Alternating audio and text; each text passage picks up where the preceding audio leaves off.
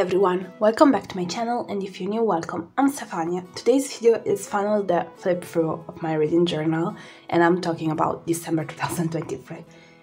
This video took me so long and it's gonna finally came out, and I know it's already, what, February?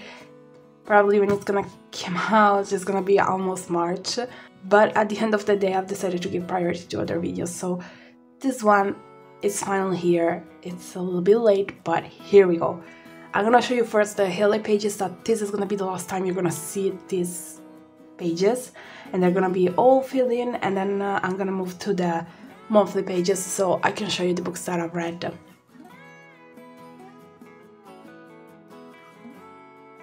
Starting from the yearly pages,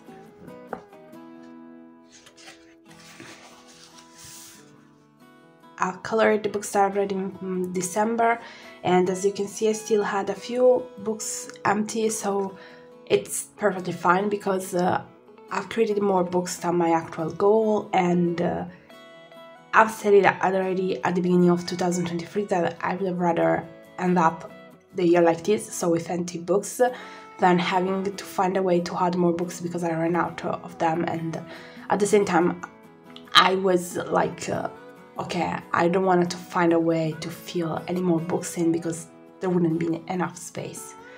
So this is how it looks at the end of the year, and it's really wonderful. Then I have my book log, and here there are the books that I've read in December. There were some lovely books, some others were a little bit less interesting, but it was a nice month. Reading tracker, I managed to reach my goal for 2023, which was read a little bit every single day, because again in December I've done it, and I'm so happy because I wasn't expecting it. Instead, I've done it. Super happy about that. Books of 2023. These are the books that I've read in December, and I'm gonna talk about them a little bit more throughout the video. Pick one. My favorite book for December was this one. Now, I gave it 5 stars, but if I have to think about it again, probably I wouldn't give it 5 stars anymore. But I will not start changing all my rating, so that's it. And then it was time to make these 12 books go one against each other, and at the end of the day I picked up the winner. I had a feeling already since January that this one would have been really hard to, let's say, move down, because I loved this book so much. It's still in my mind nowadays. So for me it's not a surprise that he is the winner. Not at all. Favorite books, here there are my 5 stars. I ended up having a lot of empty space, but I'd rather have it like this than not having enough space, even if in this case I would have had more than enough space with one single page. Monthly reads, I've had the books that I've read in December here. They were 5, and they're all here, and now I can look at this page and tell you exactly which books I read in each single month, and it's wonderful. Series tracker, I'm pretty sure I probably should have updated it with something, especially if I want to add even a series which aren't fantasy one, but I still don't know. This is how it was, this is how it's gonna end up being. And here you can see that my notebook is literally falling apart. I'm so scared about it, because even if I'm not gonna use it anymore, I would love for it to keep it up and not to break in pieces. Bingo, I've done it again. I managed to color everything and I'm so happy. I hope that 2024 is gonna be the same.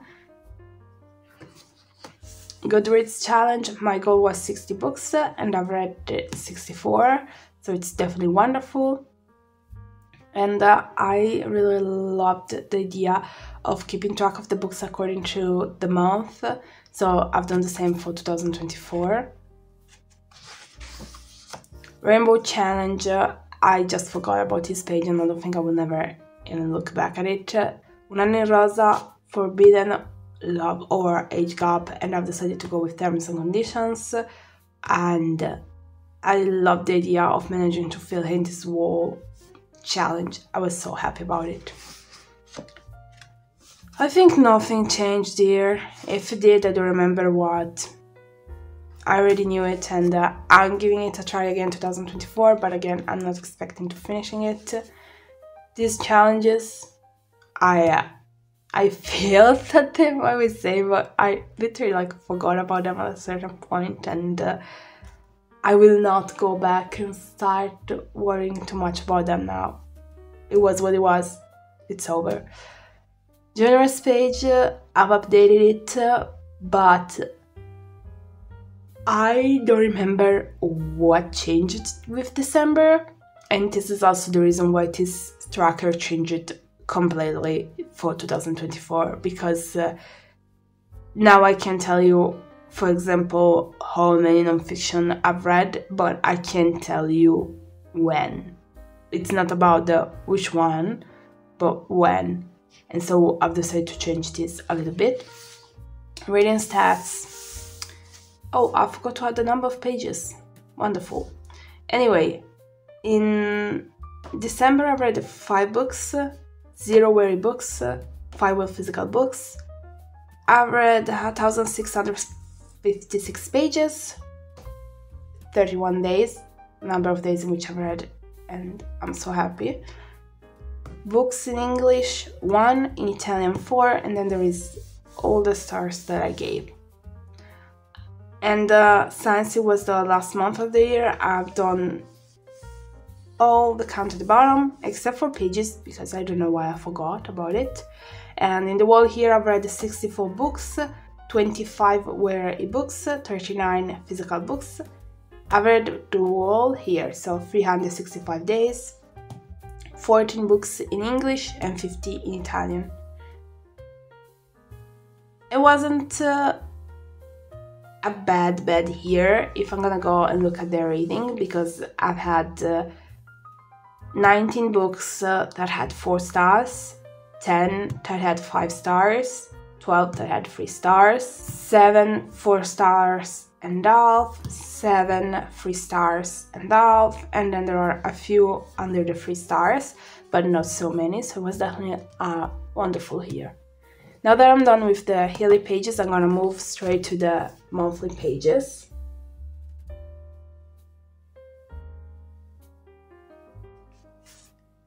I'm not gonna talk about the stats because we just went through them. December, I've loved the fact that I've managed to finish the last book of the year, which was also the last book, of course, of December, exactly on the 31st. So 2024 started with a new book, and I'm so happy about it. Reading tracker, I've read each single day a little bit, and there have been a few days in which I've read quite a lot, and I'm so happy. Books of December, last time you're gonna see this spread, because as I said in my other videos, this one will not be in my reading journal anymore in the new year, just because I wasn't using it anymore, basically. And then it's finally time to start with the books that I've read in December. As always, I'm not gonna talk too much about them for different reasons. First of all, I don't want to give any spoilers because I hate them. And again, this isn't a review video, it's a flip through. And the second thing, I might not remember everything so clearly right now. Like, it's been a few weeks now, and I don't want to say things are completely wrong or anything like that. So you're just gonna go through these books without going too much into details. Terms and conditions. I've read this one for a reading group and I loved it. 4 stars. For me, it was definitely better than the fine print. If you've been following me for quite a little bit of time, I've read the first book of this series when it came out in Italian, and the fine print wasn't a big one for me. I had a lot of problems, especially with the translation. Like, there were some parts that were impossible to read. And so I wasn't really expecting so much from the second one. Instead, it surprised me a little bit, and now I'm excited for the third one. In this case, I loved everything a little bit more compared to the first one, and the story definitely, I don't know, I really fell into that. Like, it was hard to put down this book, and I loved this. There were still some things that made me go like, I mean, but still, it was a 4 stars, and it's not bad at all. I loved it, and as soon as I'm gonna read the third one, I'm gonna also be able to tell you which one was my favorite one between the 3. Then it was time, after reading the first book at the beginning of the year, I wanted to read the second one because the first one was finishing at the point where I was like, okay, from now on, the second one has to catch me straight from the start. It has to.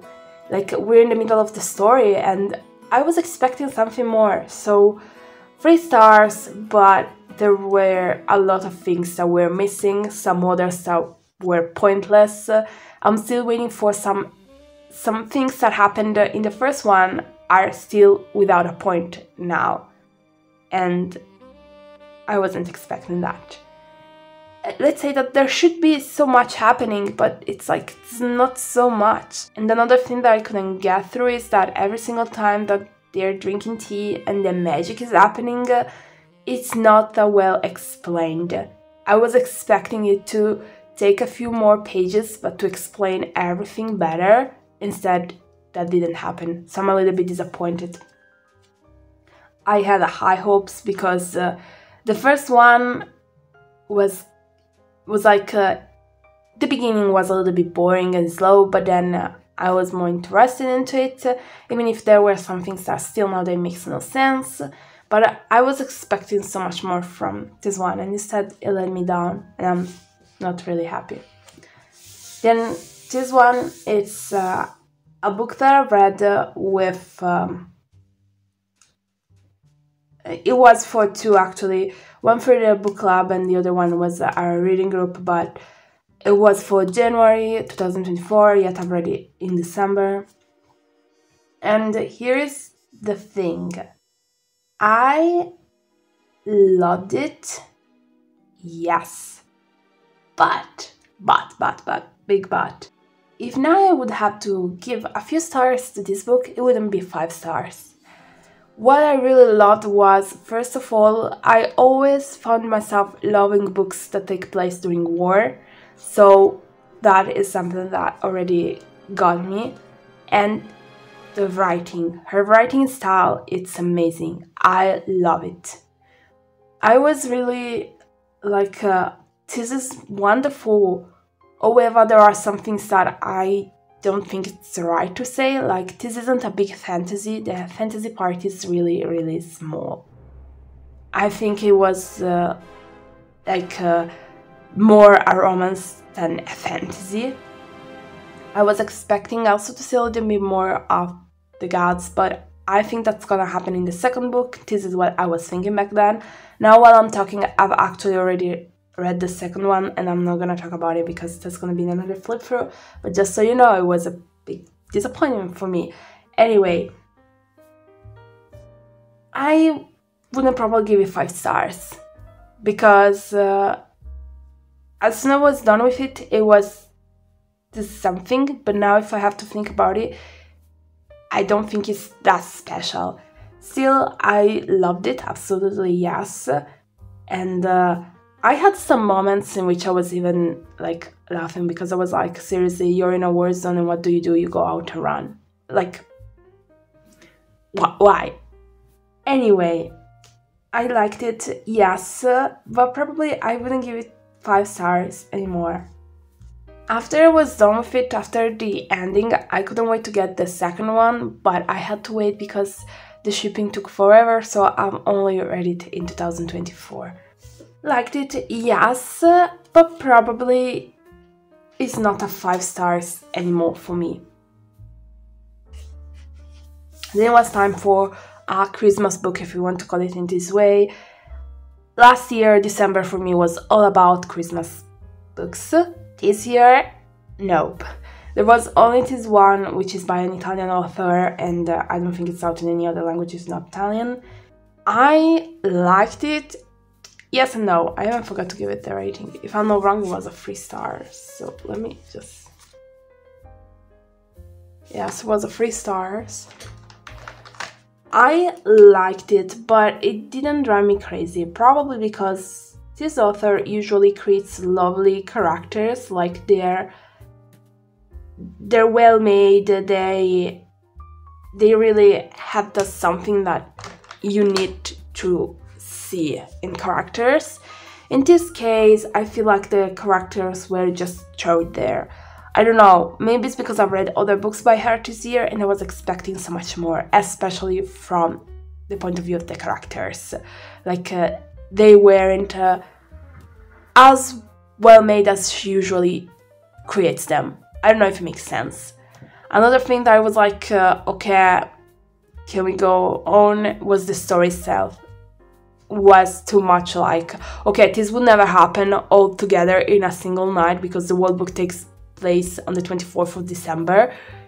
You're like, okay, be a little bit more, like, try to write something that actually could happen every single day, or like every single New Year's Eve, or every single Christmas Eve, I don't care, but like something that the reader could like be, okay, this is understandable, it could happen. Instead here there are way too many things and I was like, okay, this is not happening, it's impossible. And this is why every single time I was reading, I was getting out of the book. I was like realizing it's just a book. It was more like, okay, this is something that's coming out of your mind. Like, I was a little bit disappointed. So 3 stars, but it wasn't anything special, especially since she definitely did the other books that were 100 times better than this one.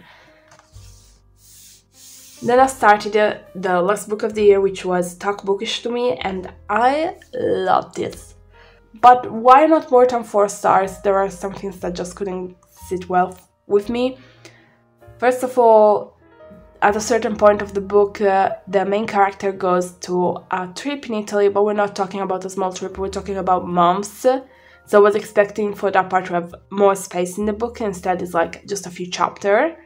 And I was definitely thinking, okay, if you're gonna do it like this, just don't do it. Or do it with details, or don't do it. I don't know why doing it in this way. Another thing I'm not really happy with is the action of Ryan, the main character, the man, because I just couldn't get him. Like, until a certain point I was fine with him, I was okay, because he did nothing particularly wrong to make me hate him. But after the truth about him came out, that's when I was like, really, okay, no, this is enough. And since that point I was like hating him, not really like hating him, but not trusting him. And I don't know, I think a part of me was like, at this point it's better to have him out of the picture. Anyway, I loved this book really a lot. It was funny to read, it was interesting, and it was lovely to see a story, reading how it's like to be a writer, but being in the middle of I can't write anything right now, I don't know why, I just can't. And see how she handled everything, it was quite lovely.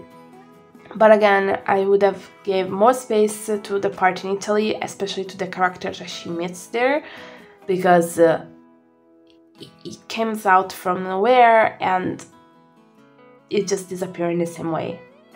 It was a lovely book and definitely a wonderful way to end the year. So this is everything that I've read in December. Have you read any of these books, or would you love to read them? Let me know it with a comment. As always, thank you so much for your support, for watching this video. If you've enjoyed it, remember to give it a thumb up and to subscribe for more videos like this one. I'm gonna try my best to get the Flip Through January out as soon as possible, but I don't know when it's gonna happen because I still have a spread or two to finish, mainly because I ran out of time and I couldn't do it before, so it might take a little bit of time. Again, thank you so much for your support and see you next time. Bye!